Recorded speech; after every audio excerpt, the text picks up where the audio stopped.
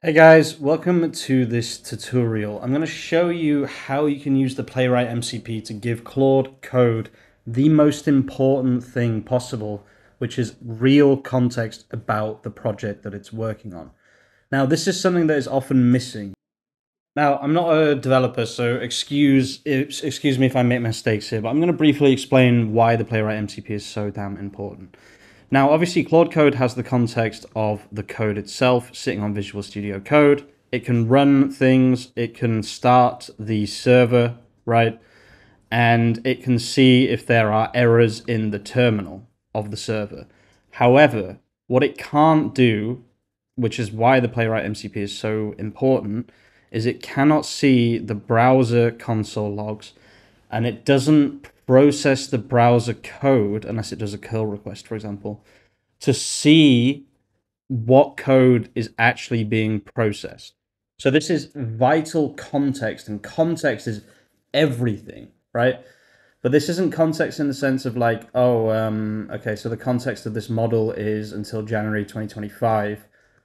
So I need to give it context of, any code that has changed after January 2025. This is a different thing. This is context of the code itself, what is actually being processed by the browser. Now that means basically that you can, the issue is this, right? The code might be, like this, but then one section here, let's say this code here, is actually not processing, right? This can happen mainly because, like, I don't know, maybe there's a problem here or whatever it might be, and this code is not actually processing. Now, Claude can read this code, and you might say, oh, on my browser, there is a problem here. Like, I don't know, the box here isn't properly using Flex CSS or whatever, for whatever reason. And all you're saying to it is, this isn't working, this isn't working. But all it sees is the server code, the code itself, and it says, oh, well, the code looks fine. It might make like a little change and say, okay, now it's fixed, right? You've probably experienced this. You say, there's a problem here, please fix this div. And it says, oh, well, the code looks okay, but, I'll just change something to make the user happy. It changes something, or it finds an error in inverted commas because it says, oh, I've found an error. But actually, it hasn't found an error. It's just pretending to find an error because LLMs are sycophantic. They are made to agree with you, right? In fact, I saw a case recently which was absolutely crazy, scary, where some guy was convinced by ChatGPT that his mom was like an agent or something. It's crazy. If you saw the story, guys, you should read about it.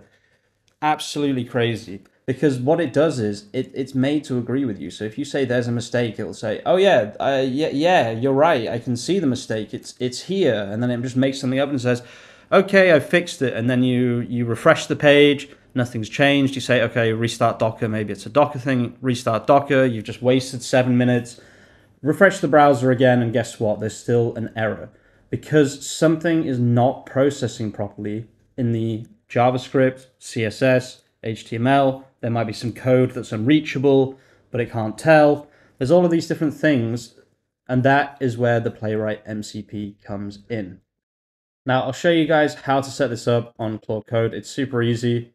They actually have a thing right here. They just have a command. So it's even easier now. Hopefully more and more MCPs will do that because that is super, super nice. So new window with profile basic. Let's do mkd playwright test, cd playwright test. And then we can run this. There we go. And then once we open Claude, you can see if I do /MCP, you'll see that the Playwright MCP is already connected.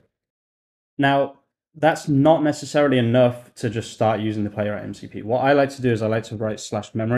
So this is my user memory. So this will serve for what I need it for. So I'll just say something like, whenever you create a page, you should use the Playwright MCP to make sure that page looks good on desktop and mobile. There are no dark on dark color background combinations or light on light, color, font, color, background combinations.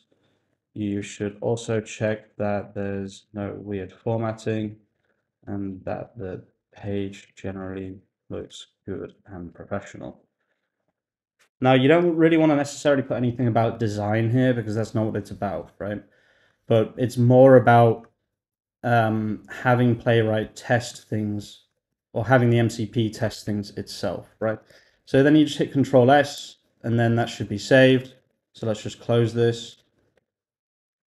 And now if we do slash memory again, then we should be able to just see the memory there. Perfect. So I'm just going to say, make me a basic, I hate doing this, but HTML, CSS, JavaScript to do one page app. Yes, I'm doing a to-do page. It's just to show you that it will hopefully use Playwright. So if it doesn't, then you can always, play around with the memory, whatever. Let's just see if it does use it though. So this is the index.html. I wish it was just on one page, but whatever. Okay, so obviously that didn't work. I think the reason is because I put it in the user memory. I never use the user memory. So we'll just do slash memory, project memory, save that. Just double check it. Okay, check your memory again. Obviously I've had to remind it now, but you guys get the idea, right? It's not important whether it works necessarily right here, right now. It's just important to understand the concept. There we go. So Playwright Navigate. There we go. And then it can start to check things and start to make sure that they work.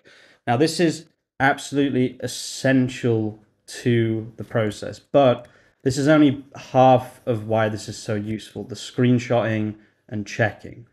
The other one is when there's an error that it just can't seem to fix. I promise you, if you get the Playwright MCP up and you tell it to process the code, right? So I'm just going to say process the code instead so you can see what's actually running in the browser. So that's what we need. We need it to process the code because sometimes there's a piece of code that doesn't look broken, but that is broken, right? So it might look perfect, but there might be a tiny error or something like a logical mistake or something like that, that it just can't seem to grasp, right? So you can see now what it's doing is it's actually processing the JavaScript here. So it can see how the browser reacts to being processed, if that makes sense. All functions are defined, the JavaScript loaded. Let me check the actual source code that's running by fetching the script.js content. So what it's doing is it's using the browser to fetch this, not the server, right? I think the actual word is, one of them is called client. I'm not a coder, I'm not a developer, right? I'm just using the words that I know. So instead of getting the code, which is like just reading the code, it's seeing what the browser is processing instead, right? So this is where 99% of errors happen when you can't fix them, whether it's, an AI prompt or whatever it is, and you're really struggling to fix it. I promise you, get Playwright, do this, and get it to test itself, and have a whole testing structure, etc., around Playwright. If people want me to make that, I will. And yeah, I think I'll leave the video there, guys. I just really, really need people. I need people to know this because a lot of people are struggling with AI dev who aren't devs like me. And just having something like the Playwright MCP just to hold your hand, or to hold the AI's hand, more importantly, and give it the vision that it actually needs, and give it the kind of processing of the browser that it needs, right? Because there's two places that code can fail: on the server and on the browser, or on the code itself. Yeah, the server. I'm pretty sure it's called server. On the server or the browser, right? And most people code, if you're coding without Playwright, you're coding without the browser. So you're coding without a really essential part of the coding or user experience process, and you can't even check it if you're not using Playwright. So you can see here, it's just testing the rest of it here. I don't really care. I knew that this would work. Obviously, it's HTML, CSS, JavaScript. Chances of it not working are extremely low. I'll leave the video there, guys. Oh, here we go. Let me verify the contrast by checking the compute start. So this is the last thing that it's doing. It's checking to see whether the colors are contrasting or not. And I'm guessing it's just the contrast show some issues when transparent backgrounds. Okay. I'm not really seeing that. But yeah, I think I'll leave the video there, guys. Thank you so much for watching. If you're watching all the way to the end of the video, as usual, you're an absolute legend. And I'll see you very, very soon with some more content. Peace out.